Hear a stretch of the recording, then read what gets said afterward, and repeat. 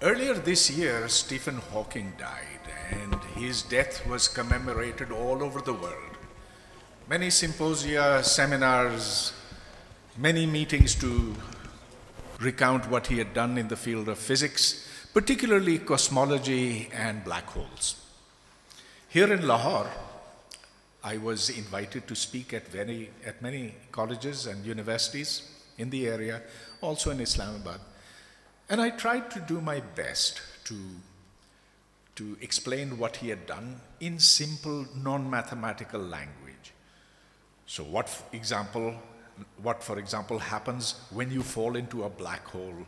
Does that memory of you get lost? Or does it remain in some form or the other? These are the questions that Stephen Hawking had engaged with during his life. He became the most famous physicist, I would say, certainly of the 21st century, but possibly of the last 4 decades.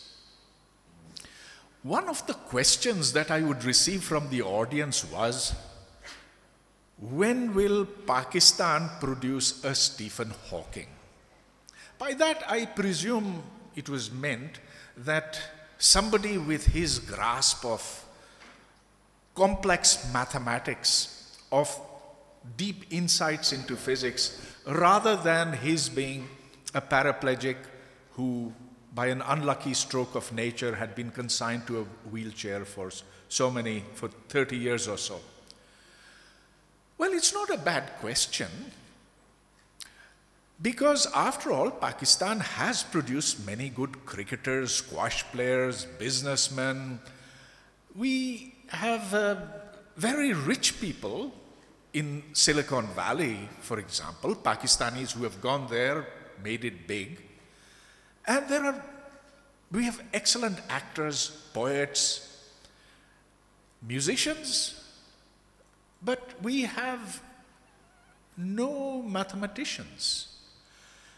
Now, just to tell you what the situation is, we certainly have some very good engineers.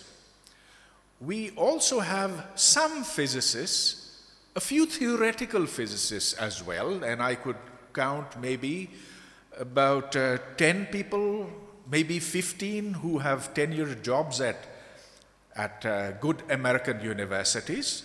Not the very, very top, but at good American universities. Maybe we have another 50 or 60 who are at not so good American universities. And I'm talking about American universities primarily because they are the ones that really are at the very lead of academics today. However, if I look around to see how many mathematicians there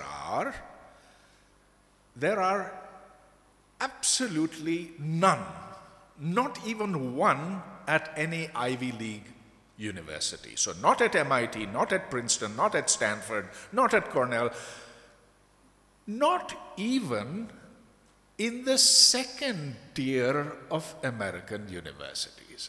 And at first, when I went on the internet and I looked at the faculty list, I said, no, I am missing something. So I wrote to my colleagues in the physics departments, because I'm a physicist, a theoretical physicist. I wrote to my friends, colleagues, and then even others who I didn't know very well, asking them if they were aware of Pakistanis who were teaching in mathematics departments and had tenured positions over there in even the second-rate American universities. And the answer was they could not come up with one single name.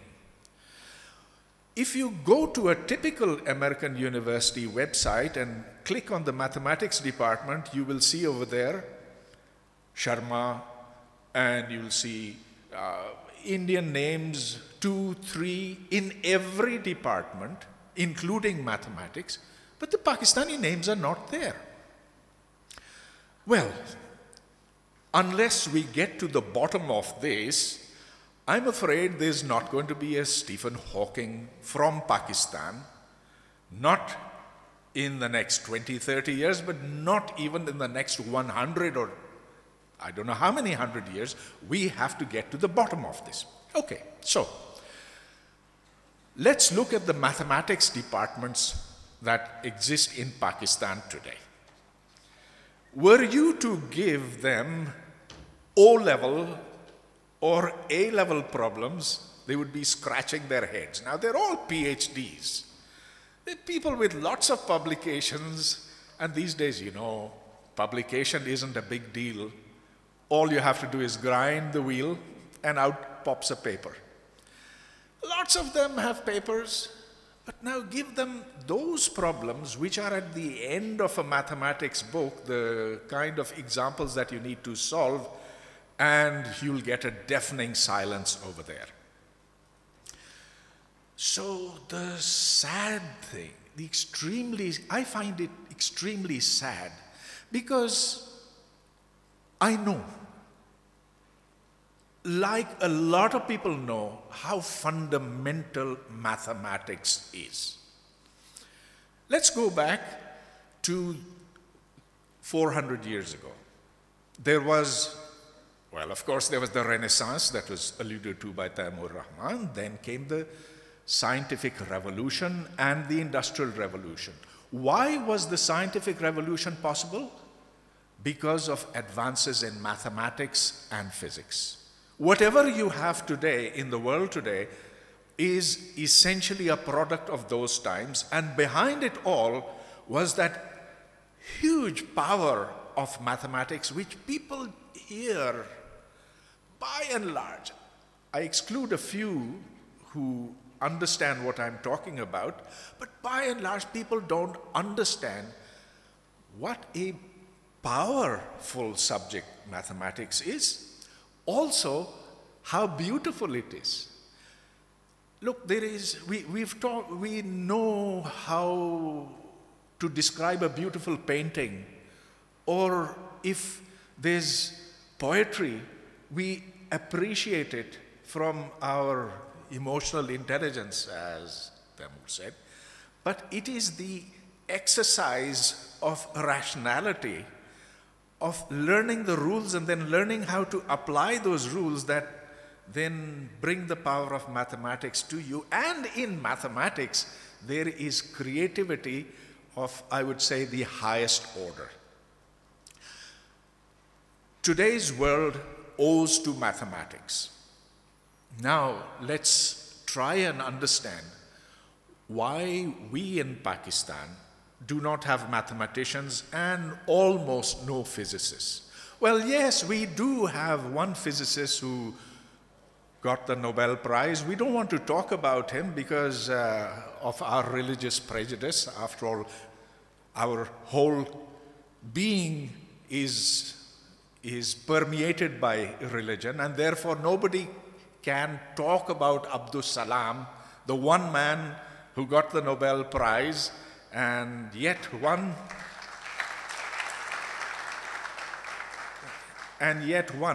who we choose to remove from our memories altogether. But let's go back to the 9th through the 13th century of Islam.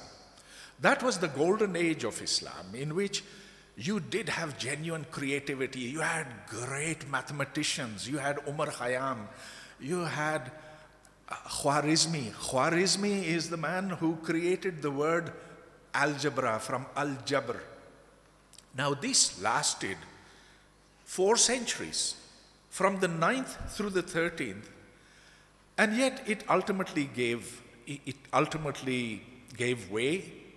It then led to a sterile civilization, which for the last 800 years has produced no science, no mathematics, and nothing of any intellectual worth.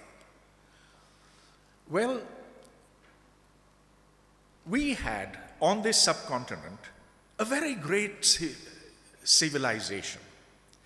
It was the period of Mughal rule, beginning about 600 years ago. And the Mughals are people that we remember with great pride. They made magnificent monuments. They built the Taj Mahal. They built Shalimar Bagh, They built they built the Red Fort in Delhi. They built this and that and everything. But they built only tombs and mosques. They didn't ever build a single university.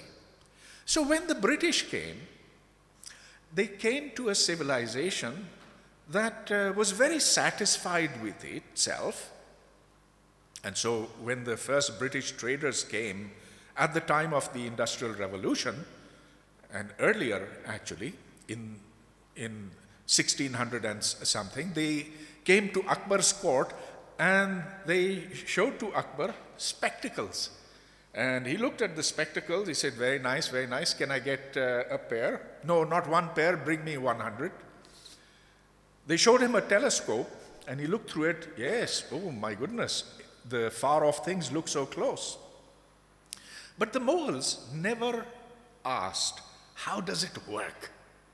There was no curiosity. There was no attempt to create new knowledge. They were consumers of knowledge, just like today, we are consumers of what is made in other countries of the world.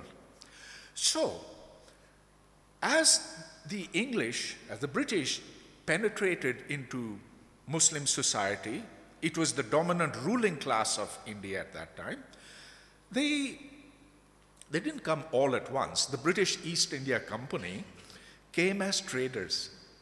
They made inroads, slowly. Now the Mughals were very satisfied, the rulers were very satisfied, everything was going great, well, except for court intrigues and so forth. They needed to run their empire.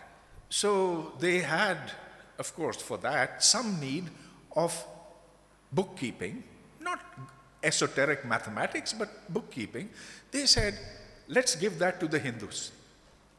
So the Hindus did all the arithmetic, all the bookkeeping for the Mughals, and the Mughals, they satisfied themselves with being the rulers. They loved hunting, they loved the darbars, the music, the art, the poetry, and that meant that they did not at all bother with learning modern knowledge. So, 1857, the Mughal Empire crashes. By that time, there is a huge difference between Hindus and Muslims, which then reflects itself in the fact that all the civil service jobs, all the professions, the lawyers, the engineers were Hindus. And so effectively, we became two nations at that time. Not two nations primarily on the basis of faith, but because they knew so much more than we did. And today, you see the effect of that. You see that they have gone to Mars. They've launched actually the Mongolian, which is now orbiting Mars, whereas we are limited to throwing up a little satellite, but that too with the help of a Chinese launcher. In conclusion, what is it that we need to do in order to have a Stephen Hawking from Pakistan? Well, the first thing is, we've got to let our children develop themselves. We've got to free their minds from the little hat that is placed on them. You know the Shahdola ka chua? That's how we are making them. We have to take off that cap. We have to let them explore the world. We have to tell them that science is beautiful. Science is wonderful. Science has got depth in it, and science and mathematics go together. In the West, the best and the brightest don't go to become engineers or doctors or lawyers. In the West, the absolutely best students go for mathematics and physics. Unless we tell our children how beautiful, how powerful those subjects are, and unless we teach it in the right way, I'm afraid we are not going to get any Stephen Hawking or anyone even 10 miles away from him. And finally, absolutely finally, we now have to come to grips with the role of religion in society. The way that we have gone on and on for the last 70 years has brought us nothing but death and destruction. We need to become a normal country that teaches its young how to behave normally, and for that, we've got to have a clear separation between the religion that they learn, which should be at home and only at home, and the rest of knowledge they must acquire in the same way as any other people in the world acquire. Once we realize this, we'll be on the way up. For now, things are not going well. We see that. And yet, this is something that is within your power and mine to change. Maybe not in our lifetimes, but this has to be done. Thank you.